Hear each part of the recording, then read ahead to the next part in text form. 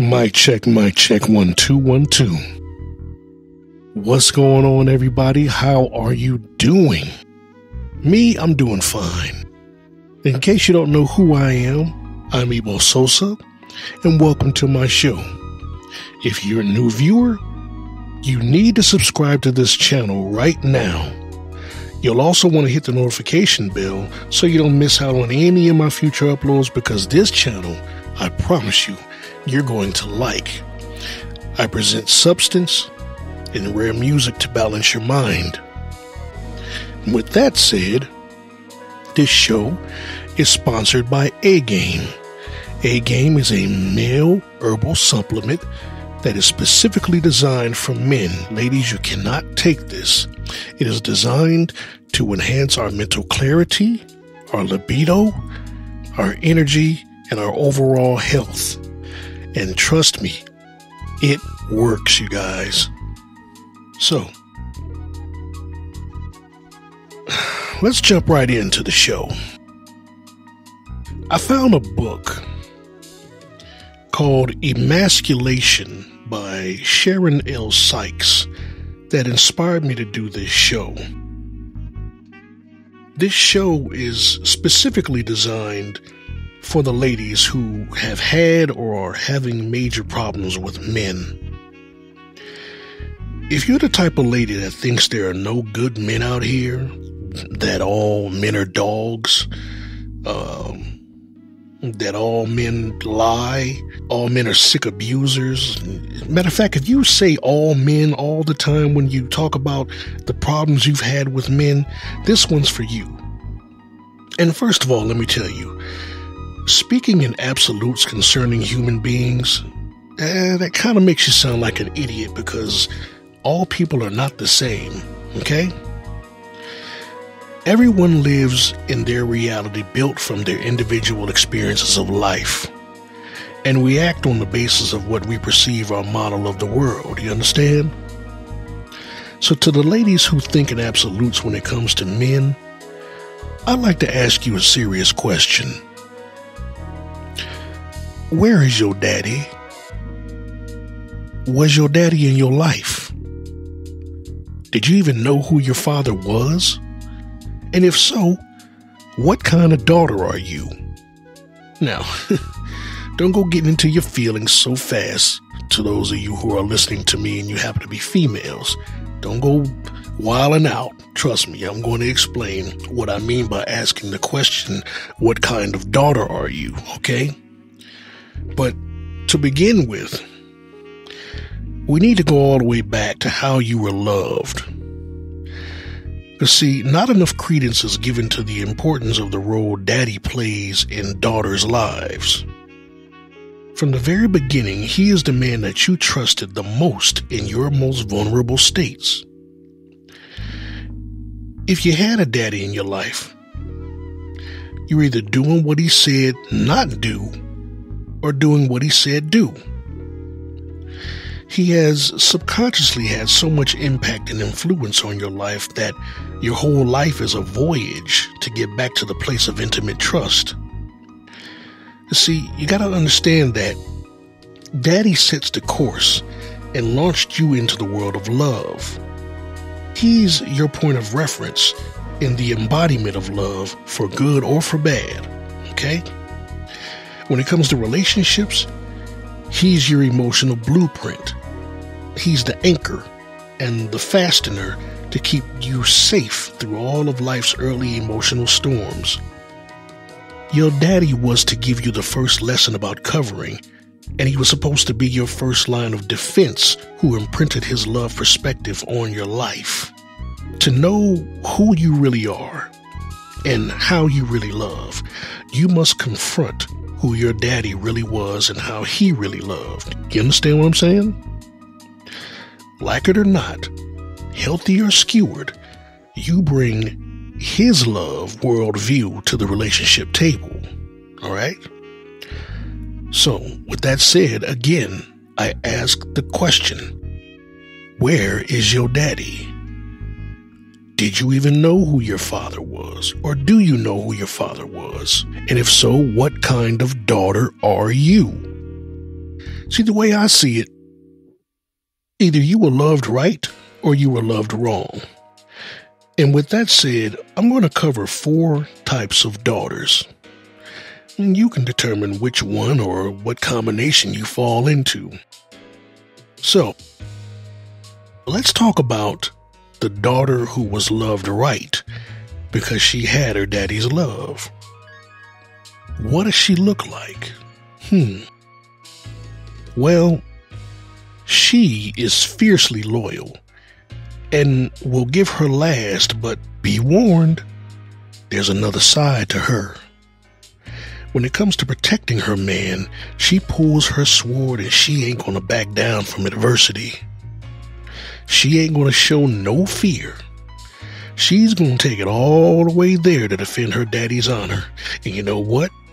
She'd even wear that orange jumpsuit with pride and dignity.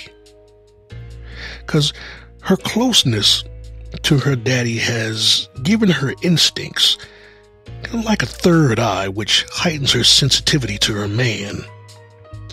She would do exactly what her daddy told her, and she'll even add a few of her own survival skills in the mix, of course.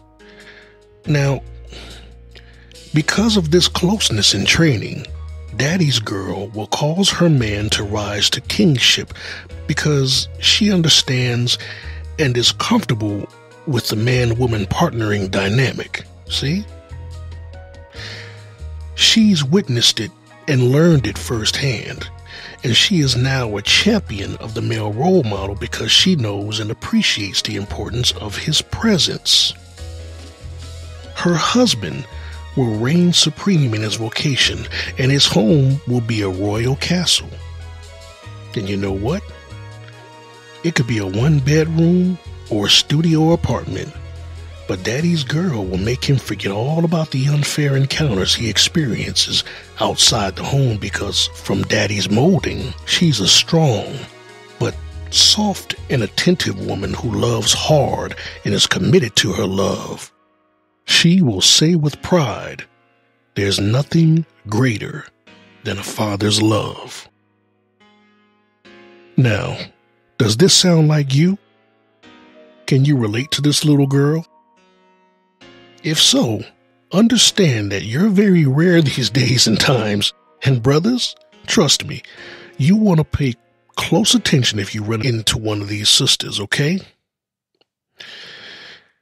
Now, the next type of daughter I want to talk to you about is the daughter who was loved wrong because of Daddy's desertion. Now, the reasons for desertion matter not, okay? This girl, well, she kind of mirrors the girl who was loved right, because she recalls Daddy's love and protection and strength as she excitedly jumped into his arms as he came through the front door after work, you know? She remembers being read nursery rhymes by Daddy and tucked in bed at night. But those times were short-lived. But one day, Daddy just stopped coming around. He moved out and started another family on the other side of the country, or on the other side of town. And even as a child, she remembers the insecurity that filled her heart when her covering was removed. She vividly remembers all of the attention he gave to his new family, which she considers hers, and how the strangers became a part of her life through force. She had a front row seat to witness her father doing fatherly duties for another family better than he did with his original family. And this introduced her at a very young age to the jilted feelings of loneliness, dereliction, rejection, and abandonment. This child, as a woman, is still jaded and bitter. Now, what's quite interesting is that she wants him to hold her even though she can't stand the thought of him touching her. She loves him and hates him, and she means both of them. She wants him to stay alive even though she no longer cares if he lives or dies, and the more she cries for him, the angrier she becomes because he never returns. This is why, as a woman, when the men in her life appear shaky or shady, she vicariously relives the memories of Daddy walking out the front door, ignoring her cries to come back. Now, no matter what age you are, you will never forget that feeling. It doesn't go away. It lies dormant because what you saw out of your eyes now determines your norm. Now, can you relate to this little girl? Is this the type of daughter you are? Take a little time to reflect, and we'll move on.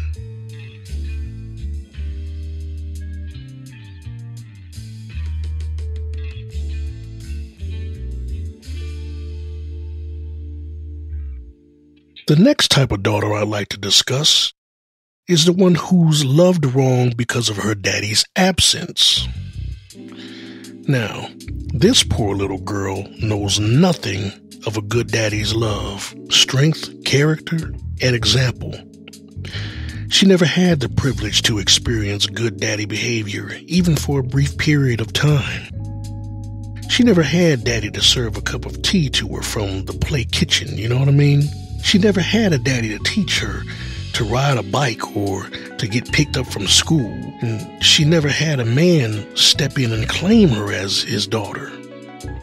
She was left to find her way and figure it out on her own. She is unfamiliar with the affection of a father on any level, and to her, her vacancy feels normal. But as a woman, she enters every relationship with a man at a distinct disadvantage and learns by trial and error using secondhand information. This baby girl is now a grown woman with a variety of relationship challenges. Love is confusing, dating is distorted. She feels lost, searching for something that she won't recognize or know how to handle, even if she somehow miraculously stumbles upon it. Her first love encounter left her hurt, disappointed, and even more troubled. Most of the time, her heart is on autopilot, living in a state of emotional suspense, unfamiliar with and even diametrically opposed to unconditional love. Everything is on fleek on the outside, but still love is fleeting and life is a circle. So she meets a nice guy. He's the guy that every woman wants. He's attracted to her because his hunting instinct detects the same rejection in her that lives in him. His dysfunction appeals to her need for acceptance. He rarely encountered his mother's hugs as she never knew her daddy's covering. She had no way of knowing that his greatest skill was his detachment. He's a master at not allowing anyone into his heart to expose him to more hurt and pain. Their attractive exteriors lured them to each other, and the magnetic forces of their dysfunction pulled them together in spite of their repulsion.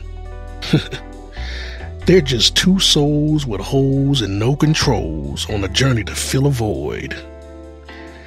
As their lives slowly circle a drain, neither one is aware of their godly power, place, and position.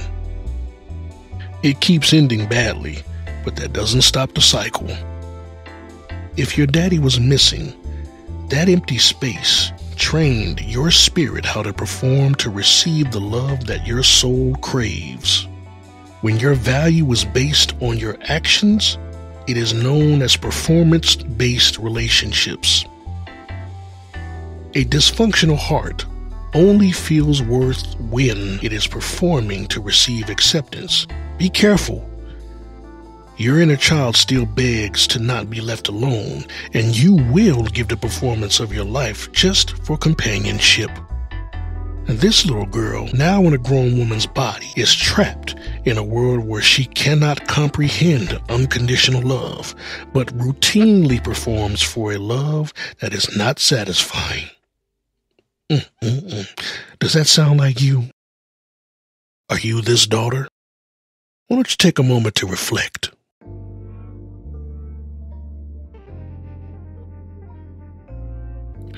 Now let's discuss this last daughter.